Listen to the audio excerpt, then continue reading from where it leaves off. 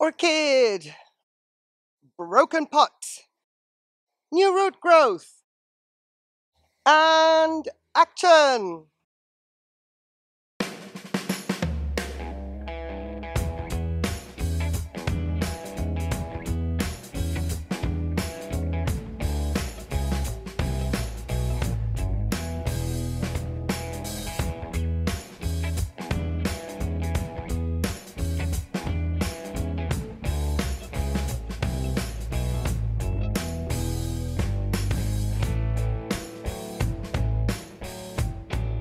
Thank you so much for being here. It's Dendrobium tortile repot time. It's a beautiful sunny day in southern Spain. This orchid has been in my collection since 2018. She's been through quite a lot. She's been divided, etc. But now it's also time to repot her. Not only because the pot is broken, but she is top heavy because of her leaning tendency and her direction of growth, which I'm training into one direction. So the more canes she's getting, the heavier she's getting, and I am afraid she's going to topple over one day. Many reasons that this orchid needs to be repotted. So in the preliminary stages, first thing, I soaked this orchid in CalMag and seaweed.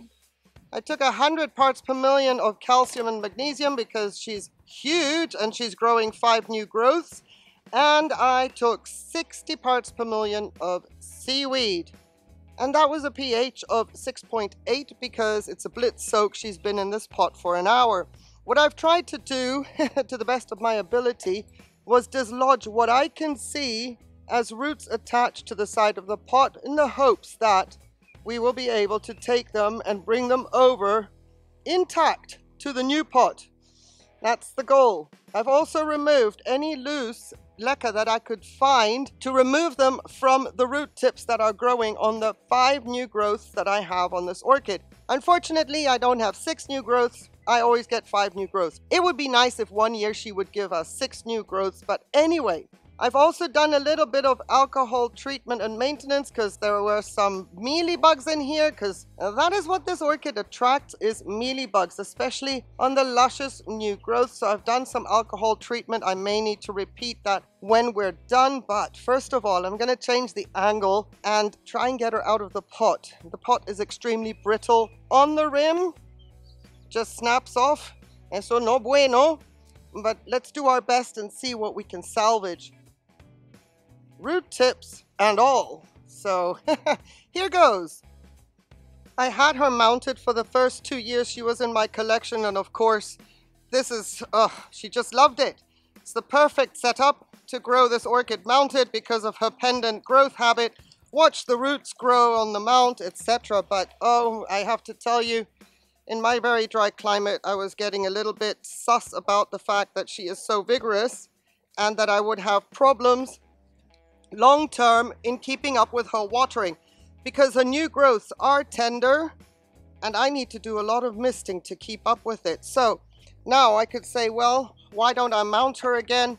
I've got these gorgeous pieces of cork, and now space is an issue because a lot of orchids have been upgraded to bigger mounts, so we have a little bit of a space issue. But she's been doing well in Leca and self-watering, so it's not like the setup is the problem. It's more, it's just such a beautiful orchid to grow on a mount. Anyway, she's pot bound. That's great. The pot is rock hard, so let's be very careful. And we're gonna get the hammer out. I'm keeping an eye on the root tips.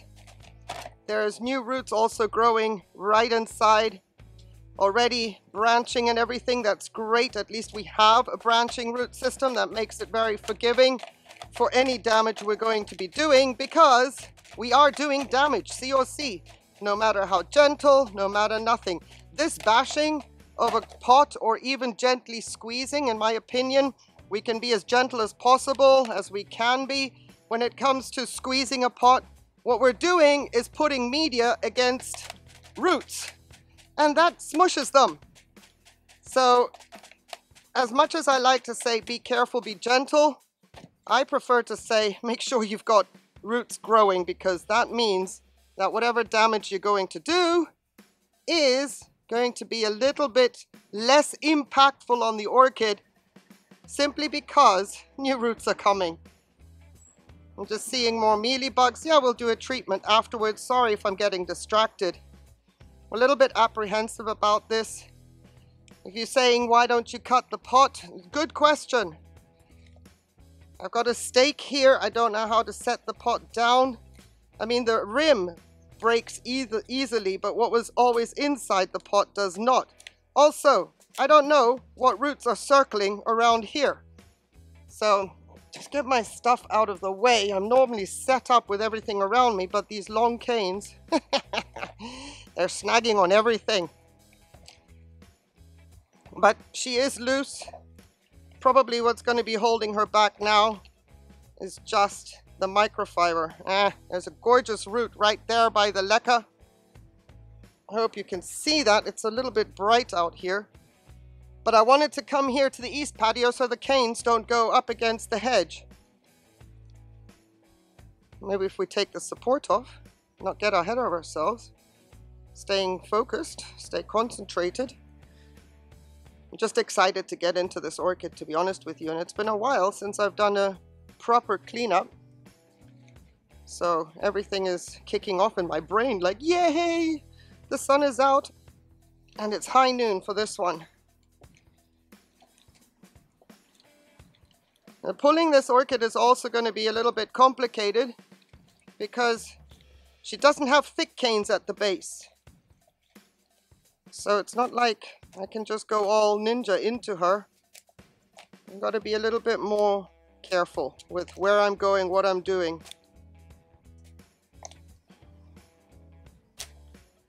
But it's so nice that you're here. Thank you so much. Consider liking the video. That would be awesome. That really helps out. I appreciate every bit of that, as well as subscribing to the channel if you haven't subscribed yet. Oh my goodness, that is also so appreciated. And if you think that this could benefit anybody, please share the video. I know it's early days. We've only just begun. We've only just begun. But A for effort, no? Right. New growth, new growth. Old canes, old canes. I'm trying to see where I can find a grip so that I can pull or try to pull without grabbing the new growths. And without breaking the canes that I would like to see bloom next year. Okay. Gonna be a little bit more bold. Got a good grip on some very old canes now. Let's go. I'm happy that she's a branching root system. That's even more forgiving. You know you want to. Oh, here she comes. Oh, I'm liking what I'm seeing. I'm liking what I'm seeing. Fantastic. And all that fun stuff. We did it. Oh my goodness. Let me get you in a little bit closer. How is that for a beautiful sight? The decision has been made to put her into a larger pot, obviously. But I was expecting a lot more root ball cleanup. So this is wonderful because we don't have to. All we are going to do is shake her out. Whatever loose leca comes out is going to be our source of aeration. If the roots had been more dead, I would be in there doing a great little cleanup. But there is no need. No need. Look at this. This is awesome. Fantastic. Let me get my tag out, which is attached to a root, a viable root. So we'll get rid of that. Release it.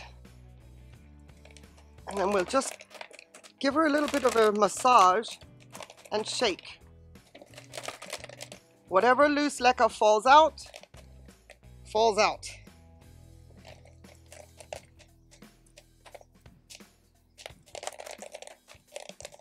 Now, by no means am I anticipating that all these roots will stay viable. I hope they will.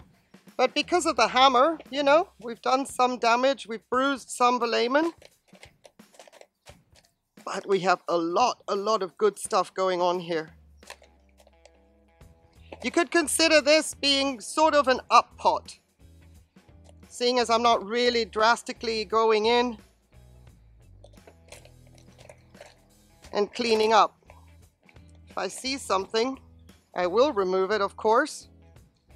So these roots here are dead, but not all of them, because even though they look dry and papery, no, there's substance to them as well. I have a little bit of a system here that I can take off.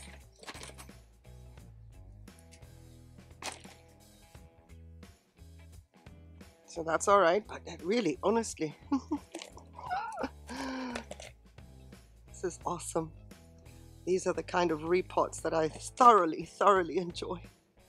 No wind, beautiful sunny day, and a fantastic specimen of an orchid that just rock and roll in the setup that I chose for it. Very pleased. Ooh, a mealybug. Once upon a time there was a mealybug on my tortile.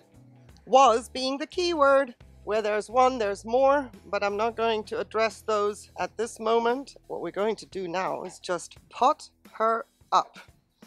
Because she was getting top heavy and I was afraid of her falling over, I put the only thing at the time that I had available, glass beads, into the reservoir. This was just to keep the pot heavy when in winter I needed her to keep her a little bit drier. I wasn't filling the reservoir and doing all that stuff during the winter, even though Leca and self-watering doesn't make the roots go dry. I don't have water in the reservoirs and I needed the weight. But these are patetico, so you can still see the remnants of my soak, the back to fill product I'm testing. Because this orchid did come from a dubious shipment.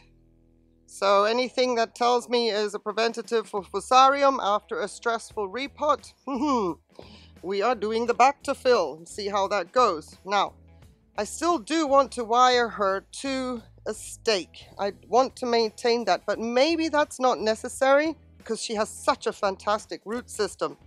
So what we're going to do, instead, get the orchid, place her in, yeah, just as I thought. I wanted to put lava rock into the bottom of the pot because for another 2 years this orchid needs to stay there, but if I put lava rock in the pot, she is going to be up here and I don't want that.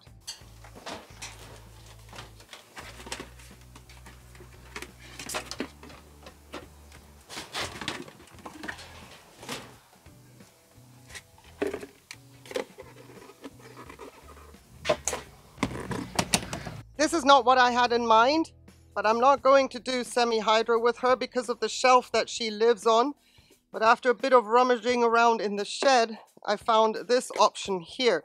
Now, I'm going to eventually block off the semi-hydro holes, but for the purposes of the video, I'm not going to be doing that here and now. This at least fits. The pot looks ridiculous, but it's going to serve the purpose that I need it to. It has to be heavy enough so that the orchid won't topple over and I can put lava rock at the base. Which means a different plan of attack with the microfibers. We're not doing loops. They have a long distance to cover. So we're just going to keep them in a strand like that. Now, I only have 2, but that's okay. I'm not getting a third one, seeing as I'm going to be using small Leca. This orchid has fine roots, she's vigorous. So what we're going to do is get the lava rock, put it at the base. I've got large pieces of lava rock.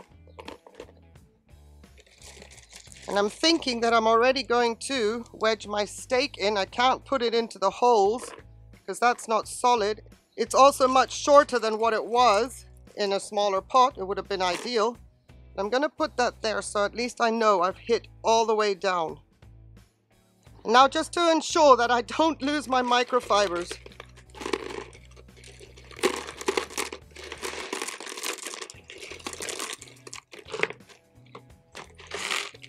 If nothing else, this is going to make the pot nice and solid.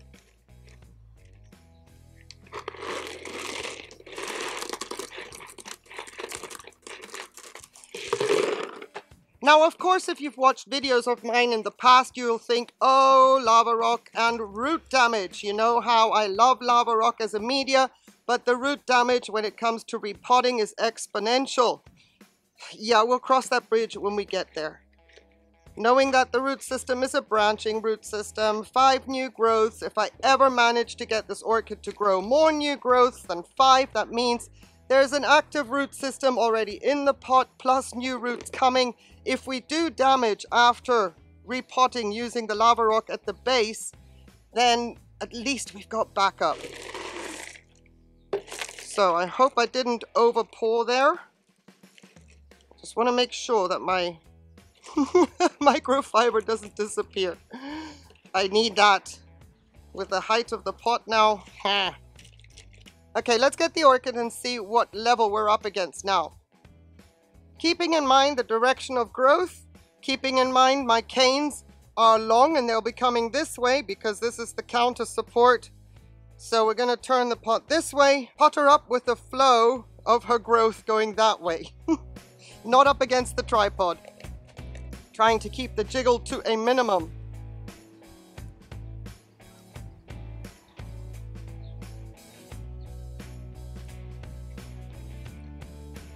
Now this one I do want as far back as possible.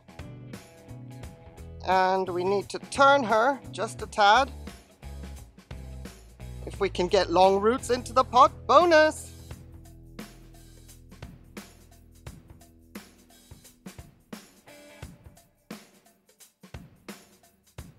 That'll work for me. But it has to work for the orchid. That means I need to get a tie straight away. Now, while the stake may appear to be loose, when we put the leca in, it's going to have more of a grip as well. I'm watching a root tip that is right down here. I'm sorry if you can't see that. But this appears to be a straightforward procedure with eyes going everywhere. Just keeping an eye on everything possible. And now I want to grab as many canes as I possibly can. Because they are, as mentioned, fine at the base. So we're going to need a lot of them.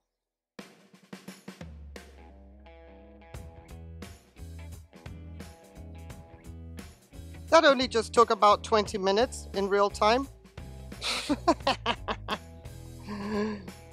Turns out it was a very important step and we're still not done yet.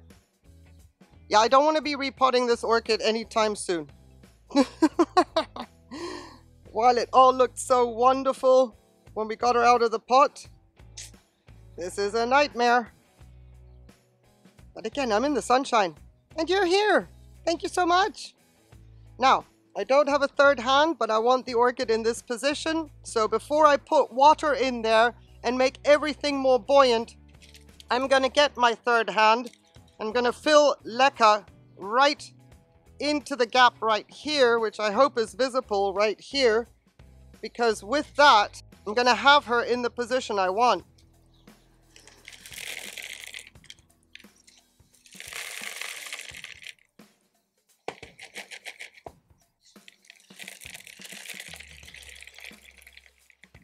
That'll do. Look, Mom. No hands.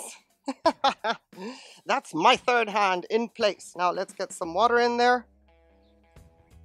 And we'll see if the reservoir at the base is going to help us with any kind of buoyancy. Of course not.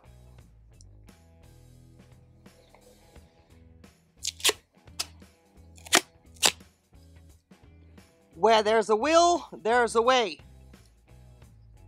I'm just going to plug those holes a little bit rudimentary at the moment until I get my waterproof silicone out. In case you are wondering how I was going to plug those holes permanently, I use water-resistant silicone for the bathrooms, preferably in white. Now, where were we? Water. Oh, fill her up now. Bit by bit, not all at once. I don't want leca gridlock in that pot now.